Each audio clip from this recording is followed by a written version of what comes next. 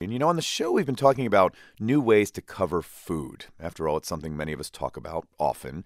So we asked one of our correspondents at the NPR food blog, The Salt, to come by and surprise us with a story. And I swear, at this moment here, I had no idea what was about to happen. Hello. Allison Aubrey. I come bearing gifts. You come bearing something looking like a dessert. A chocolate cake, made it this morning. Really? Yeah. For me? Yeah, sort of. Oh, well, that's this is generous. really going to help tell our story here. Okay. So, it's sort of the January doldrums, right? Yeah, I'm feeling them. It's that time when New Year's resolutions might sort of fade away, but a lot of people are still trying to lose weight, get in shape. So I'm going to ask you a personal question, David. Anything. Would you put yourself into this category? I've been in that category for about the past year or longer, or maybe my whole life. So yes. Okay. So one of the latest strategies for weight loss is chocolate cake. No, is actually getting paid to lose weight. How much are we talking about? Well, here, I am going to get out my checkbook here. I'm going to write you a check. This is I don't want to distract you from this process. Okay, Go so ahead. this is $1,500 to David Green, but you don't get it yet. That's cruel. And do you want to know what you'd have to do? Yes. Well, to find out, I want to introduce you to this guy. Okay. He's a school teacher in Indiana. His name is Ben Carnes. He's in his early 30s. He was a lacrosse and football player. But then his weight started to really creep up to more than 350 pounds. And he had tried almost every diet he'd heard of. Now, he was really starting to get worried. Doctors had already put him on lots of medicines that were related to his weight and to diet.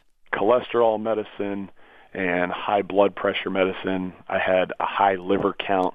I had pretty much everything that they measured in my blood work was bad. And here I was taking 3 prescription drugs at age 30.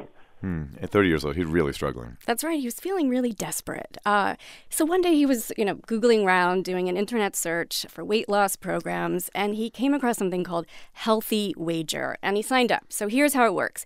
Ben starts putting $50 down a month on a bet that if he loses a certain amount of weight over a year, that he'd get a big payout. But if he doesn't meet this goal weight, he's out. All the money, $600.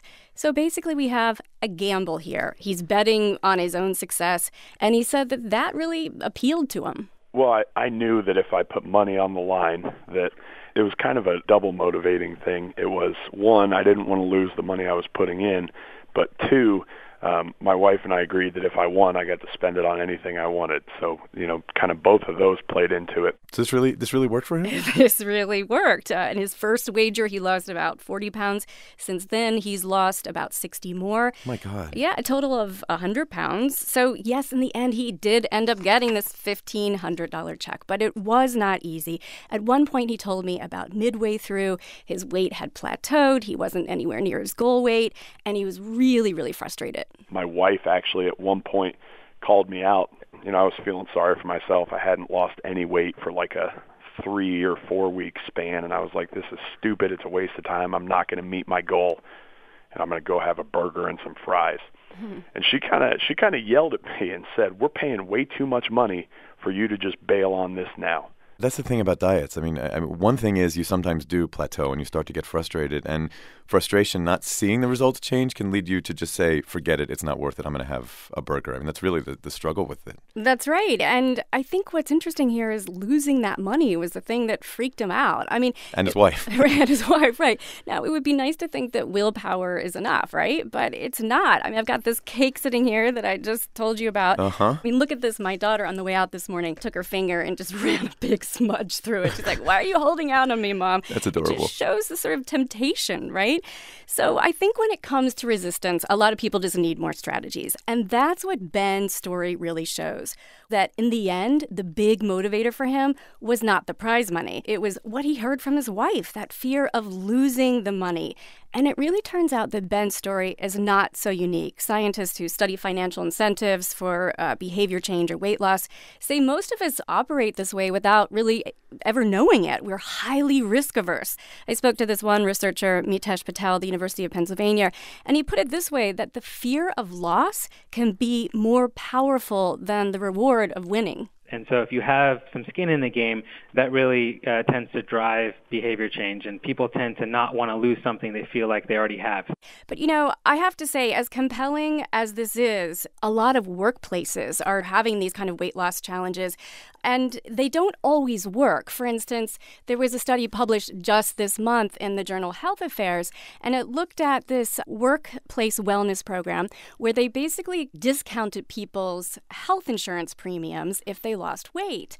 And it was not successful at all because the payoff isn't significant enough. I mean, who's going to notice at the end of 3 or 4 months that you had a few more dollars in your pay stub? Some people might notice, but it's not the same as thinking about $1,500 you could literally hold in your hands and go buy something. Exactly. It's really the important immediacy of that, right? So the more successful formula here seems to be this blending of skin in the game, the sort of wager approach, with plenty of social support. What would skeptics say? I mean, among other things, I could imagine you might have someone who just doesn't have $50 to put up. I mean, the budget is that tight. Sure. But are there other reasons that skeptics say, come on, this is just not the best idea? Sure. I mean, I can think of two right off the bat. If someone needs to lose a huge amount of weight, they might need more oversight, and they might need a lot more instruction about what they should be eating, how they should be exercising.